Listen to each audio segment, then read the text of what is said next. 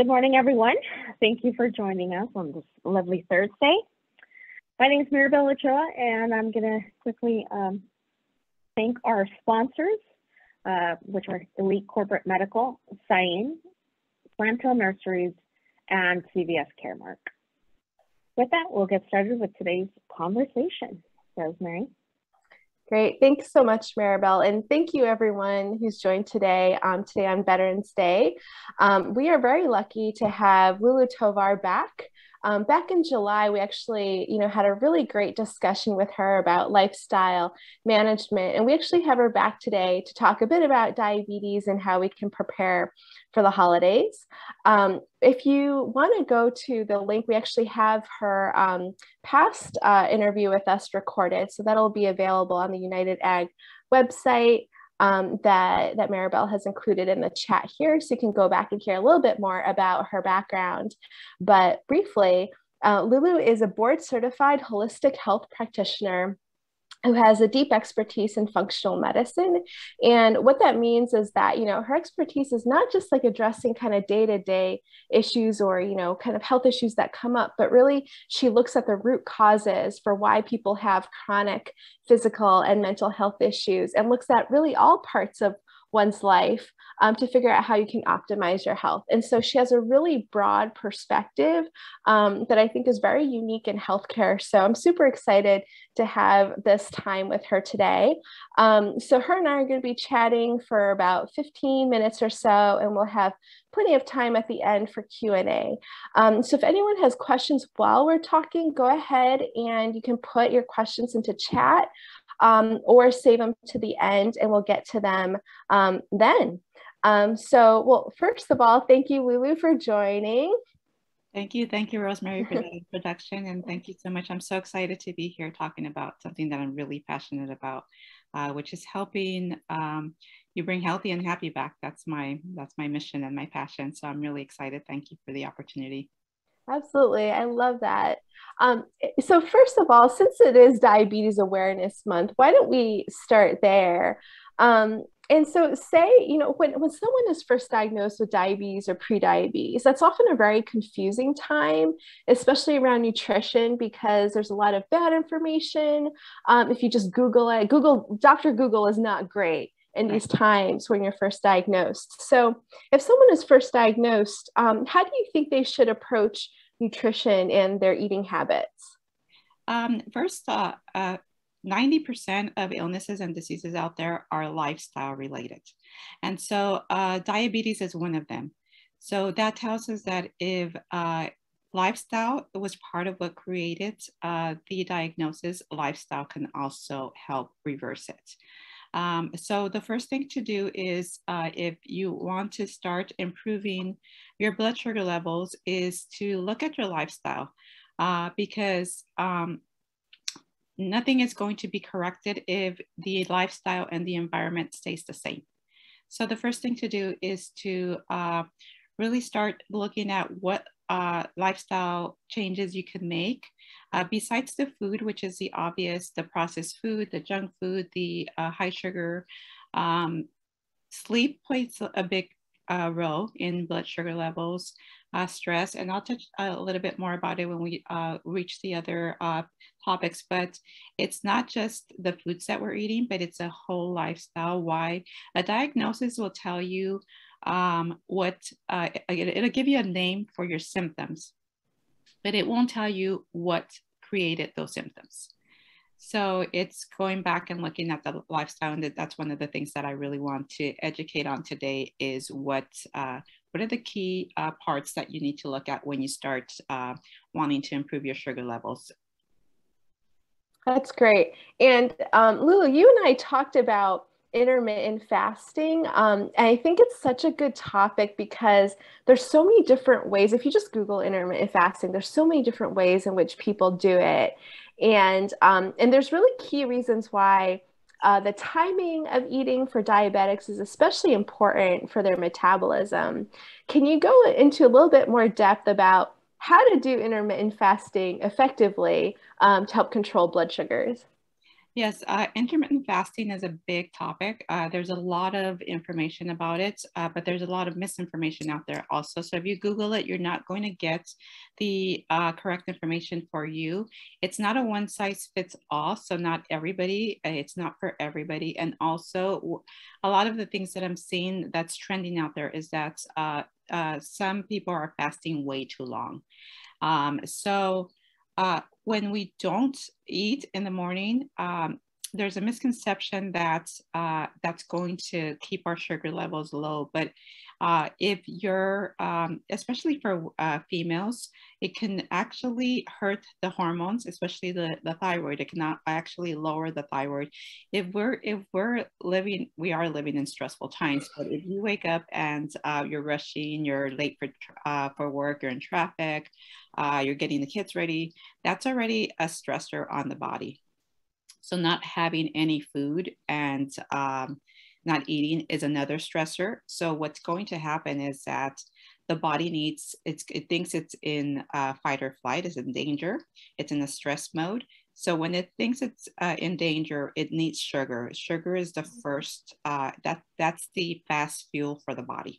So if you're not eating anything, it's still going to go and grab sugar from either the liver or our muscles, because that's where some of the sugar is stored. So that's the stored sugar. It's going to grab it from there. So if you do that every day, it's going to start grabbing it from your muscles. And that's when you see where people are having more of that loose muscle, not too much muscle tone, because it's still going to grab it. It's going to raise your sugar levels. So it's not a good idea to do a long fast, especially for anybody that's been diagnosed with diabetes or pre-diabetes. It's actually a stressor on the body and can actually throw the sugar levels off balance more than it should. So a safe one would be a 12-hour intermittent fasting. That's the safe one. So you start counting the last meal that you had the night before. Let's say your last meal was 7 p.m. So your next meal would be at 7 a.m. the next morning. That's a 12-hour. That way you're having a breakfast. You're still benefiting from the intermittent fasting. It's still a 12-hour fast, but you're not stressing your body where you're not having breakfast. And especially for somebody that has diabetes and pre-diabetic, skipping breakfast is very detrimental for the blood sugar levels. We want to make sure that we are having a healthy breakfast. So that is one way to benefit from intermittent fasting and also not hurting the sugar levels. I've created a free guide with the video on intermittent fasting that goes in depth with more detailed information because it's a very huge topic. So that will be ready next week. I have my contact information in the chat. So if you're interested in the intermittent fasting guide, reach out to me and I will forward it to you when it's ready next week. But that's intermittent fasting it's one of the closest to the fountain of youth that we have. It really can help us slow down the aging process when it's done properly. But when it's not done properly, it can actually age us faster. So just like anything else, when it's done properly, when it's done too much or overboard, it could be detrimental. So I do recommend intermittent fasting, but I do recommend that you do it under the guidance of somebody that knows what is a proper way to do it for yourself, because it's not a one size fits all. The length of time varies depending on the person's hormone levels, sugar levels, stress levels, and so many other factors. So yeah. Great. Thanks, Lulu, for explaining all of that. And also, if 12 hours is kind of like the kind of a general construct, that's a lot more approachable than the 16 or 18 hours that's often talked about on the internet. And I think what you raised up really important is that even 12 hours might not be the right amount for someone individually. And the way you work with someone is to look at all the things that are happening in their life to help adjust that time and find that optimal level. So that is really interesting. And that's a concept that's really not readily available out there. And so that's a very new way of thinking about it and very individualized. Wonderful. Yeah. It's really important to work with somebody if you're going to do a longer fast, especially the 16, 18 hours, because it does bring down, lower the thyroid and lowers progesterone if it's done too long. I do, in my practice, we do a 24-hour fast, or every quarter we do a longer fast, but that is something that we do once in a while, every quarter. That's not detrimental, but we're talking about like something that's done on a daily basis that could be harmful if it's done too long for that person's body. Gotcha. Now, what in your practice, what kind of myths or misconceptions have you seen people hold that potentially makes it harder for them to get healthier if they have a condition like diabetes? The biggest misconception that I've heard is that it runs in my genes, so I'm going to have it no matter what because it runs in my family. That's a big misconception. Our genes tell us what we are more susceptible to if we provide the environment to wake up that illness or that disease. Just because it's in the genes does not mean automatically you're going to get it as well. If your lifestyle does not allow for it to manifest, it won't happen. So our genes load the gun, but our lifestyle pulls a trigger. So it's our lifestyle that decides if it's going to wake it up or not. So that's one of the biggest misconceptions. I hear a lot of people say, well, it's just my mom had it or my dad has it, so I'm going to have it too. What runs in the family is probably the lifestyle that woke it up. More than the genes. The genes, especially with the epigenetics that we have the research on that, saying that lifestyle can change whether your genes manifest certain illnesses or not. So that's one of the biggest misconceptions that I hear with diabetes. The second one is that food is the only factor. So yes, food is very important.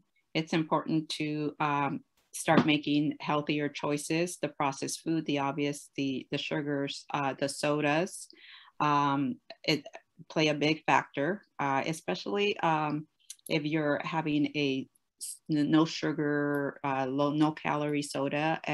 There's a misconception that that's okay.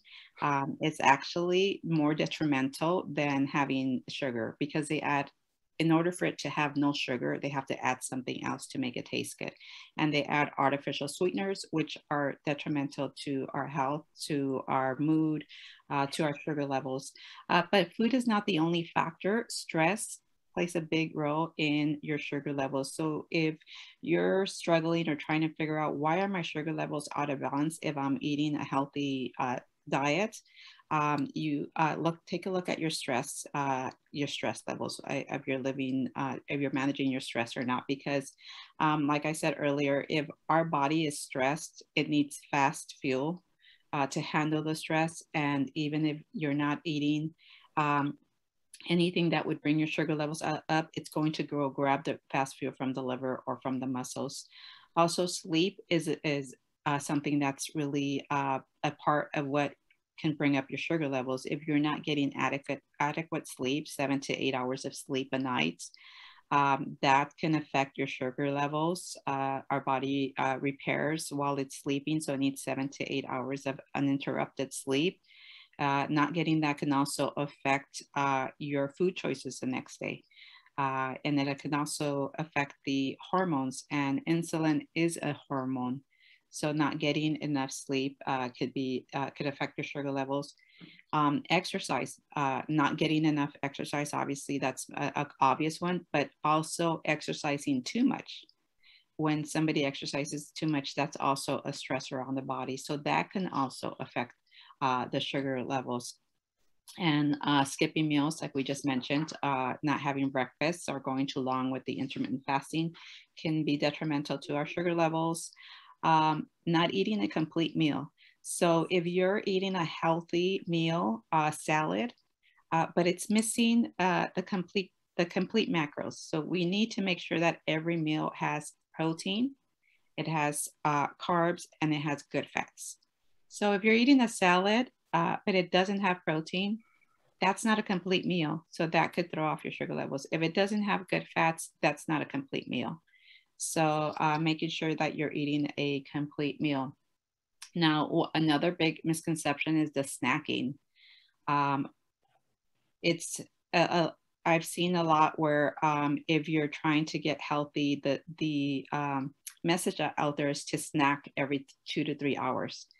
That's detrimental for our blood sugar levels. So we want to try to aim at eating the 3 meals a day without snacking in between.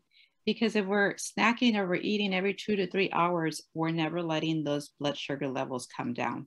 They're always staying at a high level because we're always putting food in our body. So we need to give it time for the sugar levels to come down before we have our next meal. So 3 to 4 hours in between meals is what's, if you want to start bringing down your sugar levels. The only exception to that is if you tend to go hypoglycemic, if your sugar levels tend to come down too much, then yes, you do need to snack in between. But if your sugar levels are high, snacking in between is not going to help bring them down. We need to give it that time to come down. So that's one of the misconceptions. Another one is the fruits and the carbs. So a lot of people think because they are diabetic, they cannot eat fruit or they cannot eat carbs. And actually, there are studies that show that it's very important for somebody with diabetes to eat fruit. That actually helps bring down the sugar levels. But it needs to be fruit, like the whole fruit, not a fruit juice, because it's different. When you juice a fruit, you're removing the fiber, you're removing the enzymes that help balance the sugar in the blood. Also, the carbs, it's necessary for the body to also help regulate the sugar levels, but it needs to be the right kind of carbs. So it's not the processed carbs, it's not the bread, it's not the pastries, pastas. What we want is fruits and vegetables. Vegetables are carbs, and that will help with the sugar levels. The fruits, want to limit it to 2 to 3 per day, not a whole lot of fruit either, but we do need fruit even if you're suffering with blood sugar imbalances, because that helps. The carbs, the right kind of carbs, help actually calm the body. So it really helps when it calms the body, it calms the stress levels in the body, and it helps with the sugar levels. So following a low carb diet, high fat, it's not ideal if you're suffering with blood sugar imbalances, because the studies have actually shown that the high fat can actually affect the blood sugar levels. Using processed foods or using the wrong cooking oil, canola, vegetable oil, soybean oil, those are detrimental to our health in general, but they also affect the blood sugar levels. Because what happens if you eat saturated fat, if you have too much fat in your diet, it can actually clog the cells. So when the insulin comes, its job is to get the blood sugar, the sugar out of the blood. It can't stay there too long, and it takes it to the cells. But if the cell is locked, if it can't put the key in the cell because it's clogged with the fat, it's not going to be able to open that cell so that it can put the sugar in there. So what's more detrimental to the sugar levels are those fats, are those oils, those cooking oils, those canola oils, vegetable oils, and that's highly in processed foods. Processed foods have those oils. So that's something to pay attention to more than whether you're eating fruit or not. Fruit is necessary, that it has vitamins, it has nutrients that we need. So don't be afraid of the fruit. The inflammation plays a big part in what affects our sugar levels. So, and the processed foods and those oils increase inflammation. So that's where the problem is. It's with the processed foods because of the inflammation. And so, yeah, those are some of the big misconceptions of how to eat when you've been diagnosed with diabetes or when your sugar levels are off. Wow, that's wonderful. I mean, those are so many, that's just highlighting the massive bad information out there. Really quickly, what is your top tip, Lulu, for how we can still enjoy the holidays coming up while still staying healthy? You can still enjoy the holidays by making sure that you eat a balanced breakfast with the three macros that I mentioned, protein, carbs, and the good fats. Making sure that you're hydrated, because hydration, if you're dehydrated, that also affects the blood sugar levels. So if you're going to go to any celebration, any events, make sure that you decide what's going to be your protein. Eat your protein first, because that'll help balance the sugar levels and it'll reduce your appetite. Um, one plate rule is what I like to follow. So you can go ahead and fill it up with whatever you want, but it's one plate. If you want a second serving, wait at least 30 minutes to decide whether you still want it or not. If you really enjoy some kind of dessert, they have your favorite dessert there and you want it, don't deprive yourself. But I give myself the 3-bite rule. So you can have it, but have 3 bites of it. That way you still have that flavor, that enjoyment, but you don't feel deprived. And then I always guide my clients into if it's a hell yes or a no. So if that food is like, hell yes, I want that, then go ahead and have it. But if it's like, I'm not sure if I want it, then it's a no. Don't even bother having it, especially if it's not a health food. It has to be a hell yes for you to have it. And then just practice honoring yourself, especially during the holidays. We tend to feel guilty and we don't want to say no when somebody offers us some food we think is disrespectful. But practice honoring yourself and practice saying no, thank you. Because you will be the one living with the consequences of whatever effect that food will have. They won't. So it's okay to say no, thank you. Great. Those are so wonderful tips, Lulu. Thank you so much. Before we go into the questions, I'm going to give people a little bit of time. We have one question already, and I'll give people a little bit of time to start putting in other questions if they would like. But before we go into the questions, so in the beginning of this session, Lulu has already kindly put in a link to a free 15-minute session, as well as her email address for how you can get a hold of her. She's also included her Instagram link and also her website. And in addition to that, Lulu, can you explain the first 2 links there and what people can expect if they click on those? The first 2 links, the first link is a green juice guide, which is one of the things that really helped me when I started my health journey. And it's really beneficial for a lot of my clients who are struggling with blood sugar levels. So it's a guide that will teach you, and it has videos demonstrating on how to make green juice, how to prepare it for the week. That way, if you don't have time to make it every morning, you can set yourself up and prepare for the week. There's different recipes on there. What's the best blender? What's the best time to eat it? When to have it? When not to have it? And so it's a guide that would really help you start incorporating more vegetables into your day. Great, excellent. Okay, so we have one question here. I'll read it out to you in case you can't see it in the Q&A. But the question is, I've had a sedentary lifestyle for some time. How do I start the change to a more healthy lifestyle? So if you haven't been exercising much, I recommend a graduated exercise. Do not start by doing, a mile or 2 miles or overwhelming your body, because that's a stressor on your body. So the goal is to first start working up to the walking 10,000 steps a day. But don't start trying to do the 10,000 in one day if you haven't. So start with like 1 or 2,000. And then gradually move yourself up to 1 or 2,000 until you get to the 10,000. Start there before starting anything else. So it's about starting where you're at, but not overwhelming yourself with trying to do too much all at once. So start slowly. Always start with walking. Anybody that's not exercising, don't start trying to run a mile, or don't start trying to do heavy weights or anything like that. Start with getting in your steps first. It's great. We have another question in as well. What is your take on occasional cheat meals or cheat days? I believe that they are necessary so that we don't feel overwhelmed or deprived. However, it's more of a cheat meal than a cheat day. So the difference between a cheat meal and a cheat day is that you allow yourself one meal, one day out of the week that you enjoy, not the whole day full of unhealthy meals. So it's okay as long as you're not suffering from something very serious, or your sugar levels are not at a very dangerous level. Because if they are, then I would recommend not having a cheat meal or a cheat day until you get that more in balance, and then you can start allowing yourself those cheat meals, or not cheat days, but cheat meals. Great.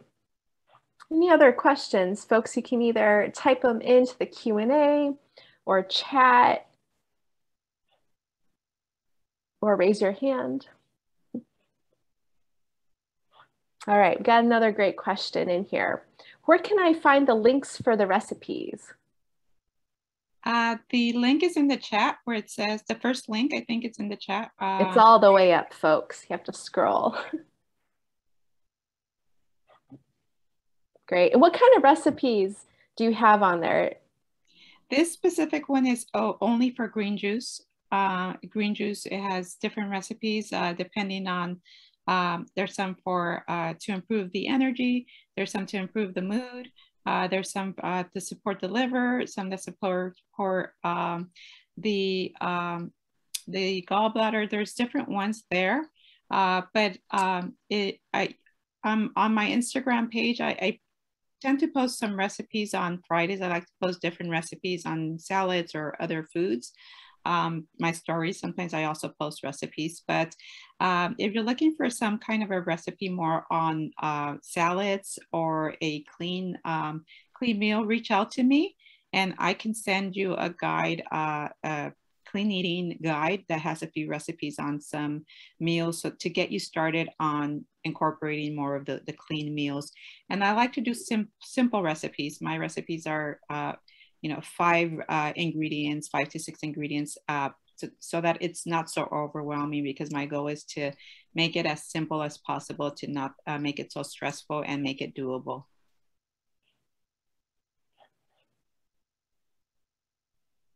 Great. We have another question in. My brother intermittently fasts once a week for 16 hours. He has a hormone imbalance that shows with bodily tics. Do you think he should still do it? Is it beneficial? That is a hard question to answer, because I would need to know more in depth about what's going on with your brother. If it's once a week, 16 hours, I would have him play it safe and do the 12 hours that I mentioned until he works with somebody that can do more of an in-depth intake to see what's going on, what the underlying factors are, before he can do something that's stressing out the body, especially if you indicated that he's having some hormone imbalances. It may be a little bit too much of a stressor for him. So he can still benefit from intermittent fasting by doing the 12 hours, but it's key that he has a breakfast. So 12 hours, 13 hours is still okay, but I don't know 16. I would need to know a little bit more information about him to know whether it's okay or not. Great. Wonderful. Well, thank you to the audience for such great, fantastic questions. Thank you, Lulu, for coming on and talking with us today and providing all these tips and extremely helpful information. I'm going to throw it back to Maribel just quickly in case she has any closing announcements. Yeah, don't forget to join us next month, where we will continue the conversation with Lulu. And she'll be covering my favorite topic, gut health. I'll go ahead and add the registration link here in the chat feature. And I encourage you once again to attend the upcoming webinar, as I think some of the tips from Lulu will be helpful during the holidays. So that's all I have on my end. Great. Thank you, Maribel. Thank you, Lulu, so much. And thank you, everyone, for joining us today. Thank you. It was a pleasure. Talk to you soon. Thank you.